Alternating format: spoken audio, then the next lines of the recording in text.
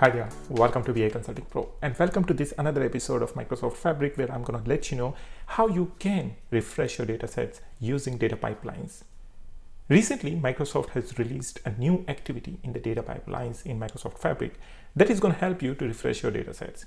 What is it, how you can use it, and how to set it up? Everything you're going to get to know in this video. So if you are interested to set up your event-driven dataset refreshes, then please watch this video till the end.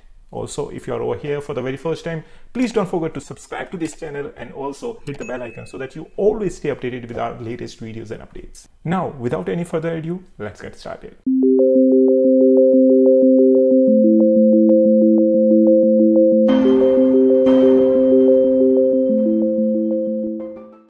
Alright guys, first of all, you have to log in into your Microsoft Fabric portal, or you can also log in into your Microsoft Power BI portal, but you should have Fabric tenant licenses over there. Otherwise, this feature is not going to work. So basically, you have to fulfill all the prerequisite of trying the Microsoft Fabric items or how you can create it, etc. If you don't know, then I have already created Microsoft Fabric tutorial. Please check the link in the description section. Also, if you're preparing for the DP600, which is a certification for Microsoft Fabric Associate Engineer, then we have also started a series for that. You can also find the link in the description section. So please do check them out.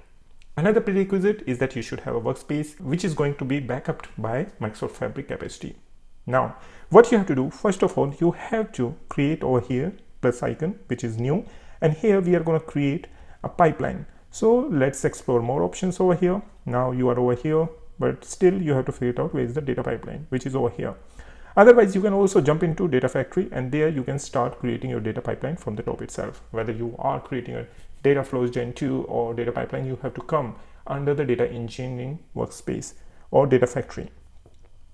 You have to come under Data Factory, not data engineering. I apologize for that. So you have to come over here, Data Factory. Over here, you see that I'm under my Fabric workspace where I'm going to create this new activity or this new data pipeline.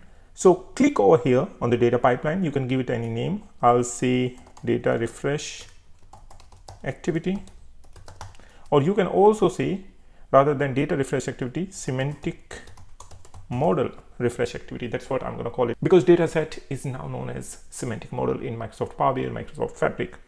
Simply create over here. Just click on this create button over here.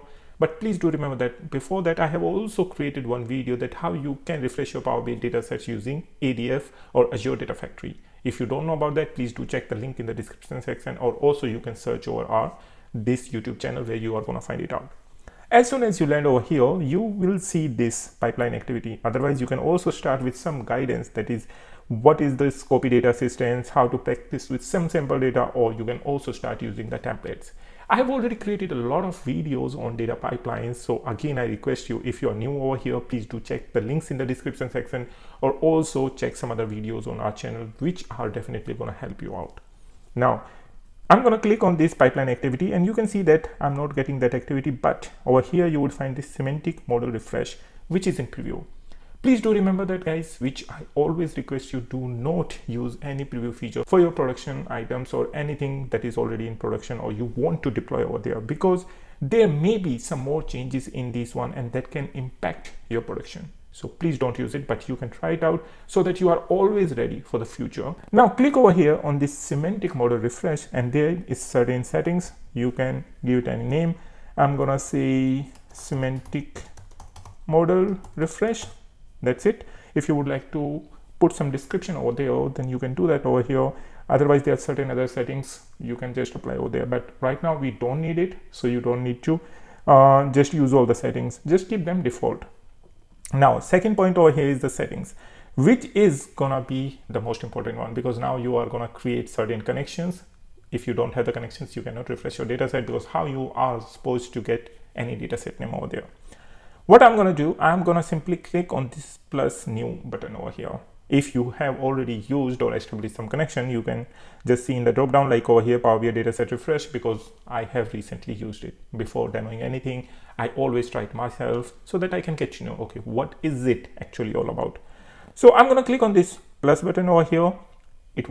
It may ask you to authenticate yourself before applying anything. I have already done the authentication, but if you would like to create a new connection over there, then you would find all these options over there. You can give it any name, then you can simply click on this sign in, Once you are going to sign in, then you're going to go back there, and there you can simply go further. So now you see that Power BI Dataset Connect has been created over there. I'll click OK. Once you will click OK over here, then it's gonna start loading your workspaces or data sets or some other settings as well. This is really a nice way to load your all the workspaces and data sets over there. This is gonna help you to choose the particular data set from a workspace which you really want to refresh using this activity. Now over here you see I have my workspace. Now let it get loaded, guys. Once again, I would like to iterate that this feature is still in preview, so if there's any performance issue or anything that you are getting over here, you can provide the feedback to the Microsoft Fabric team. They are going to definitely have a look into this. So I'm going to select this Fabric workspace. I can select any of the report, for example, AdventureWorks DW, but do remember that your connection should be configured on that data set. And what does that mean?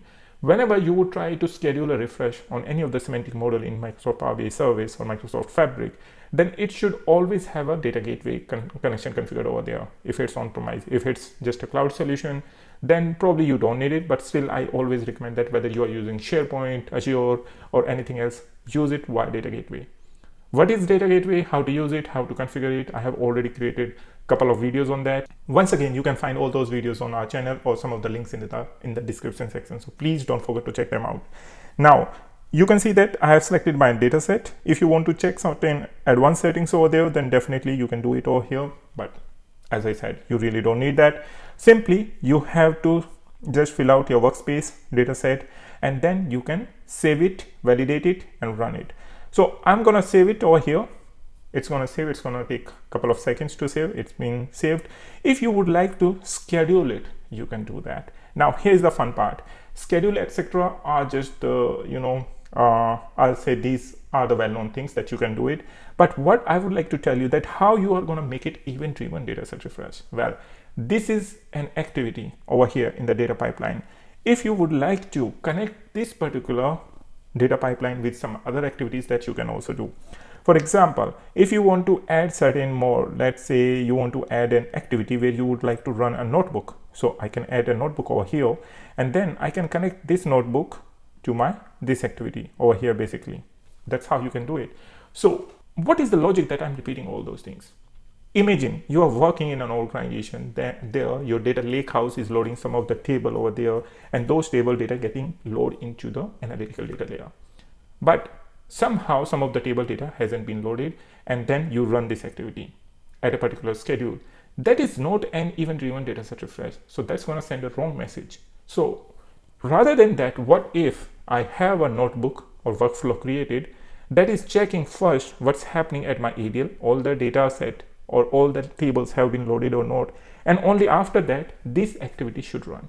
That is what I call event-driven dataset refresh. So first you have to create a notebook or any workflow over here that is gonna complete, and only after that your next activity has to be completed.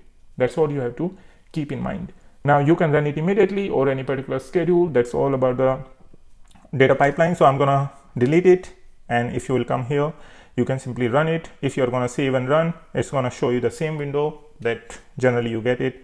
It's gonna refreshes automatically, but this is not gonna done it because I haven't configured any data gateway over there.